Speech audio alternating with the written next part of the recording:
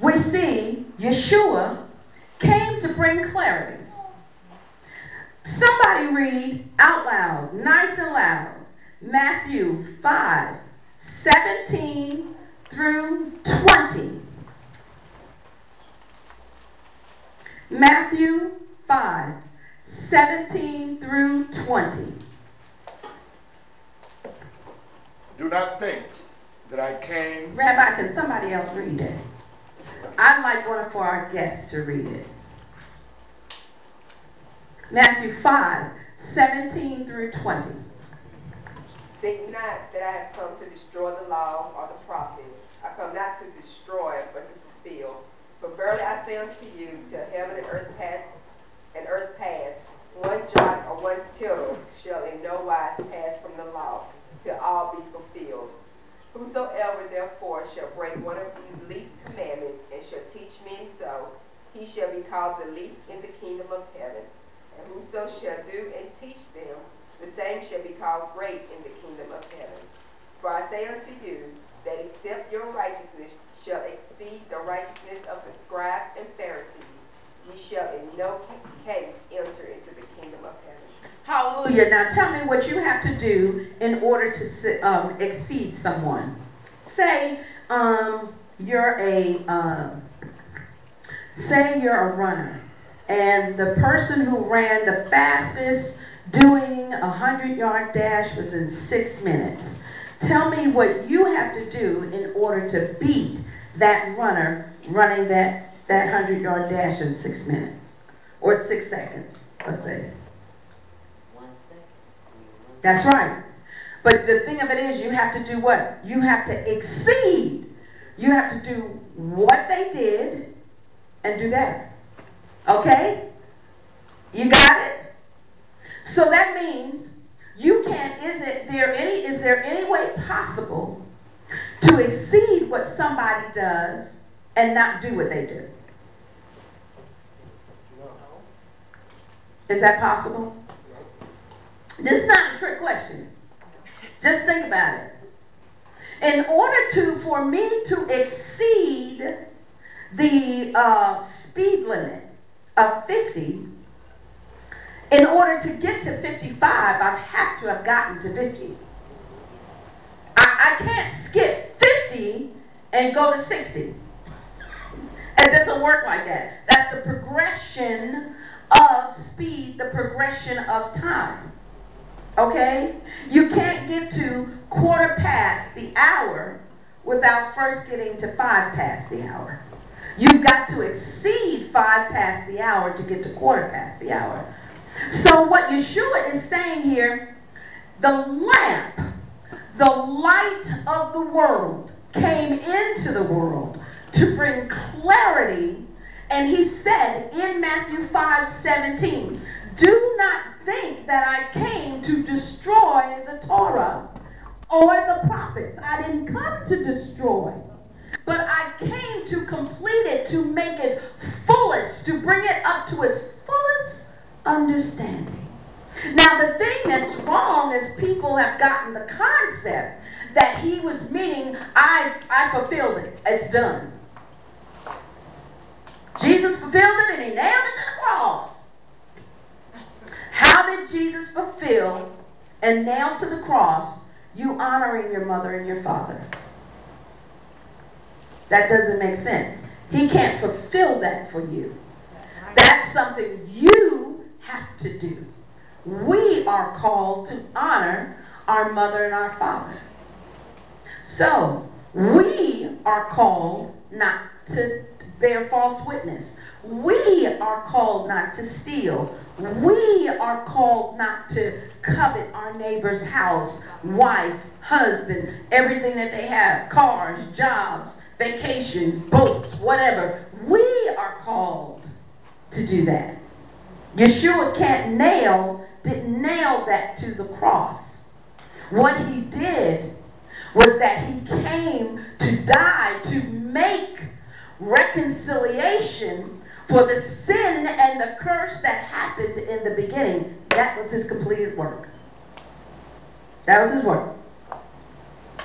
And then we are to take his example and walk in the righteousness of his word, receive him, his shed blood, as the Messiah and as our risen Savior and Messiah, to receive salvation.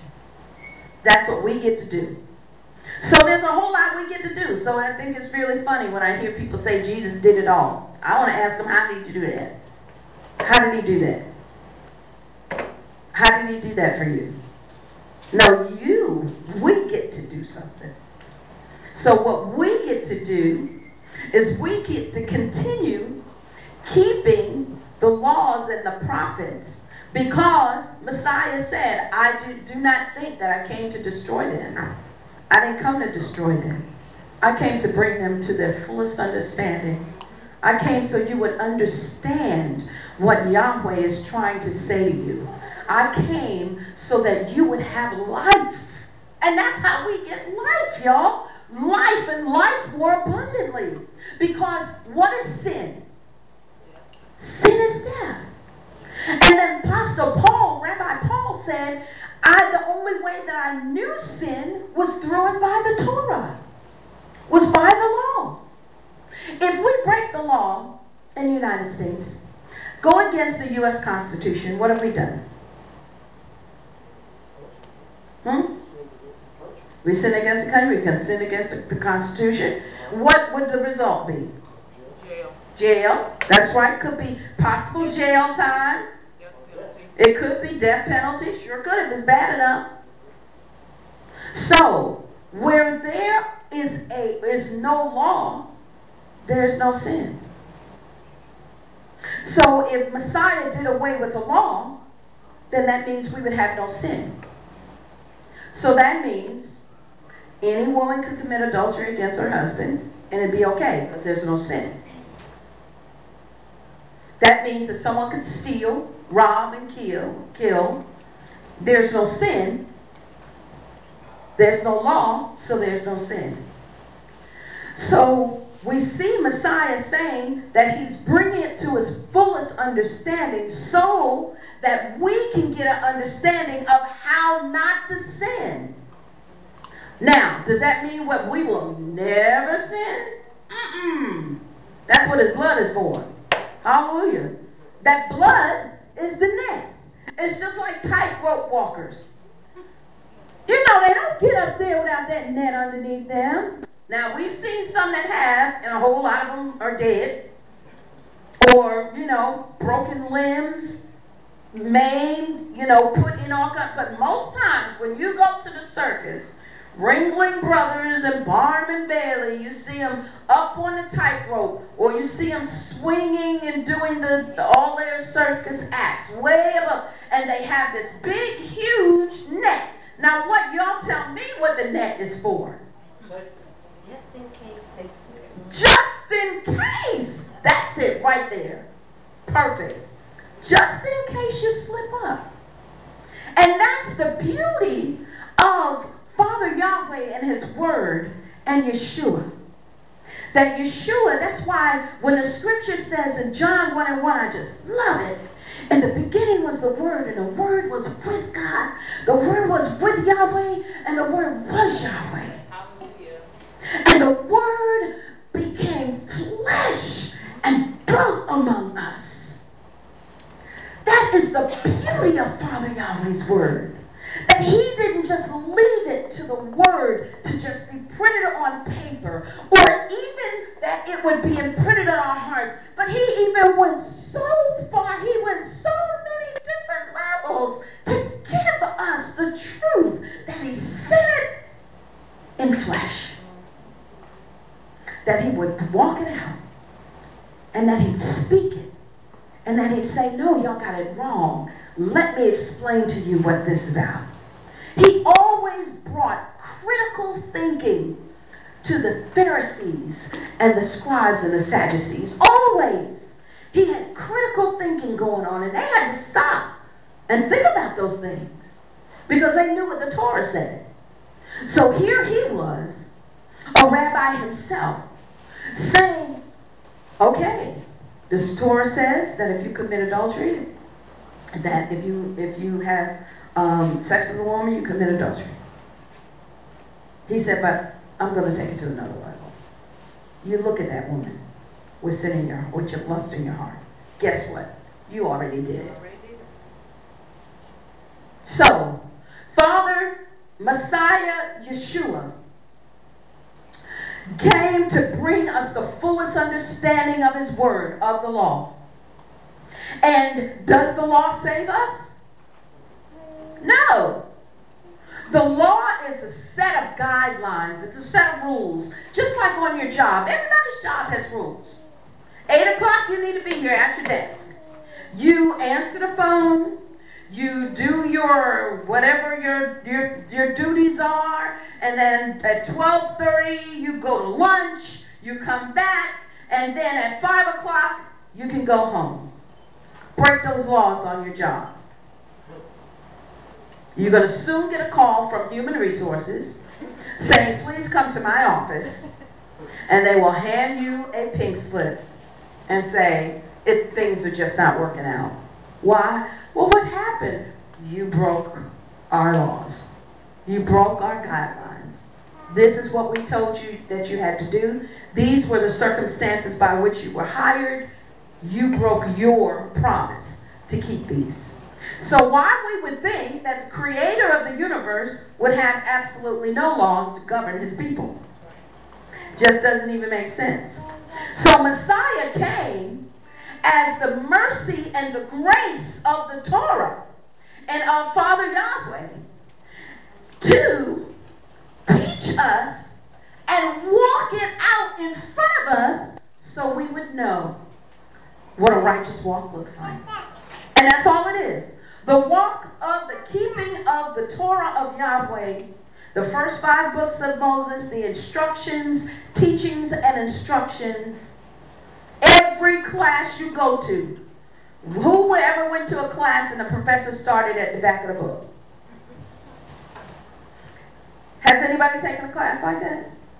Where they start all the way at the back and told you, okay, now I want you to solve these problems in the back. You can't solve the problems in the back without the instruction from the front. So, we start at the front and we work our way back, just like with anything else. So it's the same thing with the walk of righteousness.